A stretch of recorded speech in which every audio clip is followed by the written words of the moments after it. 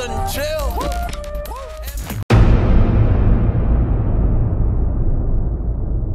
What's up, guys? We're going to talk about two things. First, I saw a headline that I want to watch with you guys because it sounds crazy. The headline is Dana White reveals insane threats from another promoter and talks business. That's crazy. Apparently, this promoter threatened to kill him. So yeah, we're going to watch that together. And then, I don't know if you guys caught wind of this, but I guess the Jake Paul versus Mike Tyson fight is in danger of being canceled. So we're going to go through the details of what that's all about. All right. So first things first, let's watch this Dana White thing together. Let's jump into it. Oh, by the way, I've put out probably 5 videos in the past 3 days, and I haven't got any new subscribers, and the videos are good.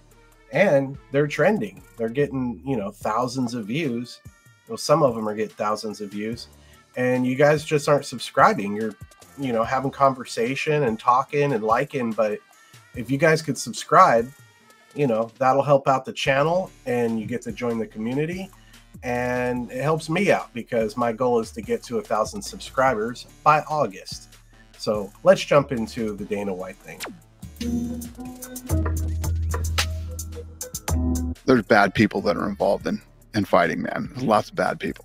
I mean, MMA promoters car bombing each other, and then the other guy shot up the other guy's house with machine guns, and that's the kind of shit that was going on.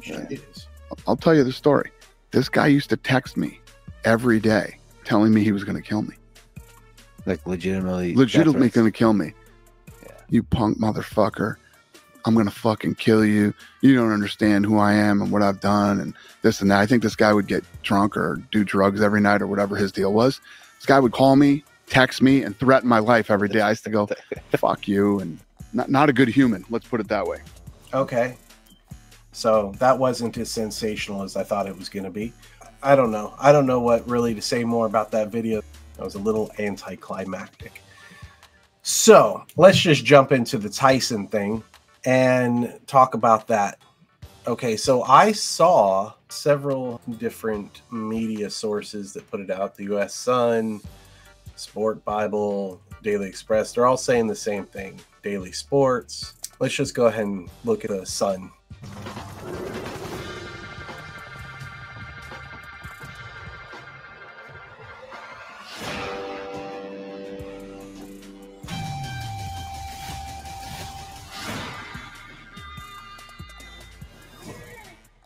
That's cool.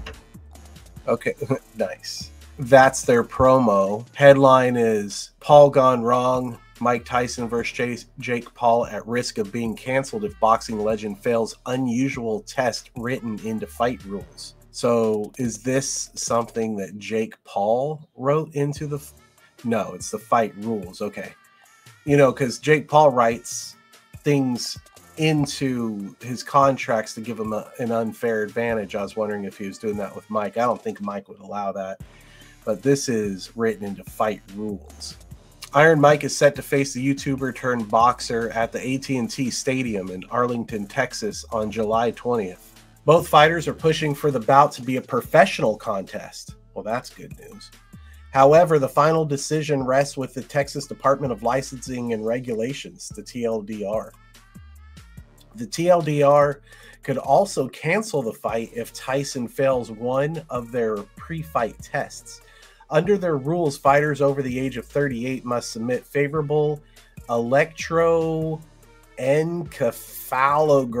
EEG, and EKG results. Former heavyweight world champion Tyson will be 58 by the time he makes his walk in Texas in 4 months' time. Ooh, I'm in Texas. I might have to go see that fight in person. I kind of want it to be a professional fight now after seeing Tyson training, but let's move on. The EEG evaluates a fighter for brain disorders with heart problems detected by the EKG. TDLR communications manager Telemange also told USA Today Sports, we can also request additional testing if we think it's appropriate. Even if Tyson passed the test, though, the bout could still be deemed an exhibition fight. In this case, both Tyson and Paul would wear 16-ounce gloves instead of the 10-ounce gloves usually seen in pro bouts. The fight would additionally consist of 2-minute rounds as opposed to 3 minutes. Did you see that? Mike Tyson selling edibles in the shape of an ear. That's funny. There would also be no official judges to score the fight. I don't want that. That sucks. As was the case for Tyson's exhibition clash with Roy Jones Jr. in 2020. Yeah, I don't want that. Like, let's just not do it if it's going to be an exhibition fight. 2-minute rounds were also implemented for that bout, which was Tyson's last action inside a boxing ring. Meanwhile, his most recent professional bout came all the way back in 2005. So his last professional fight was in 2005. So they're saying that Tyson and Jake Paul are wanting this to be a professional boxing match, but it's up to the TDLR. So I guess we'll see what happens. I don't know when they'll figure this out. I mean, how can they even promote it right now? They're just gonna, I guess, promote a face-off or whatever, but how could they promote the fight when they don't know if it's going to be an exhibition or a pro match? Doesn't make a lot of sense, because isn't it supposed to be in like a few months, like in June or something like that? That's like 2 months. After seeing Tyson's training, I like the idea of doing 2-minute instead of 3-minute rounds because he's older. But if we're going to have it be an exhibition match, nah. How anticlimactic was it when we watched Roy Jones Jr.? I didn't know it was an exhibition match while we were watching it.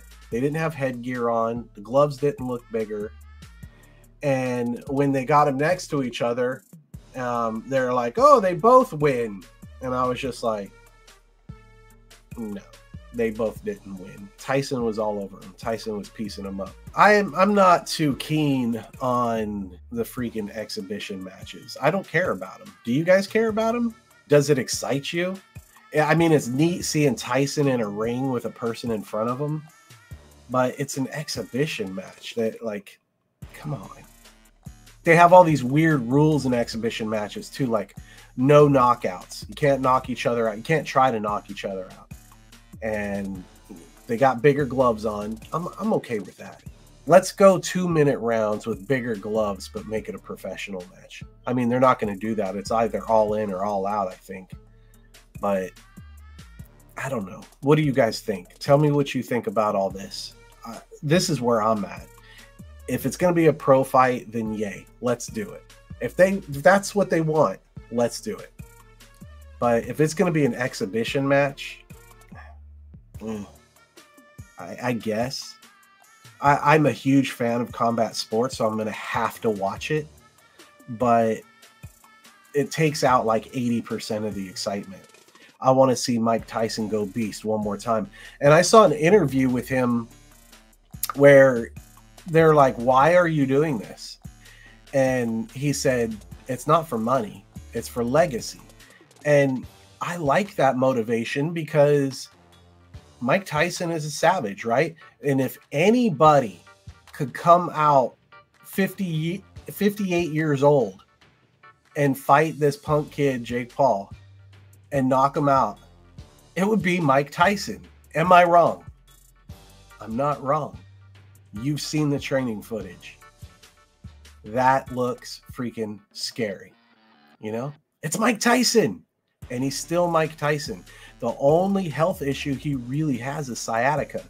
So when the sciatica is not flared up, he's fine. I saw a Joe Rogan clip where Joe was talking about the reason that this fight might be in danger might not be what they're actually telling us. It might be because they're not selling enough pre-sales of the pay-per-views. But here's the thing.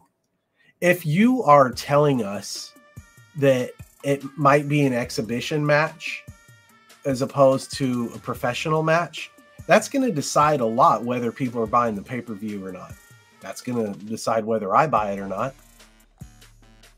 It is.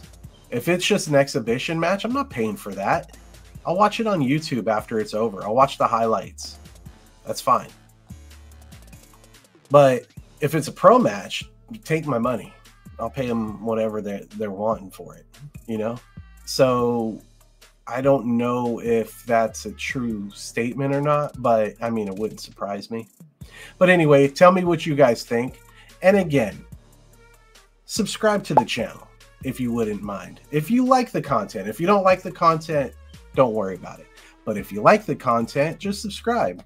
It helps me out a lot, makes my day, and it helps me reach my goal.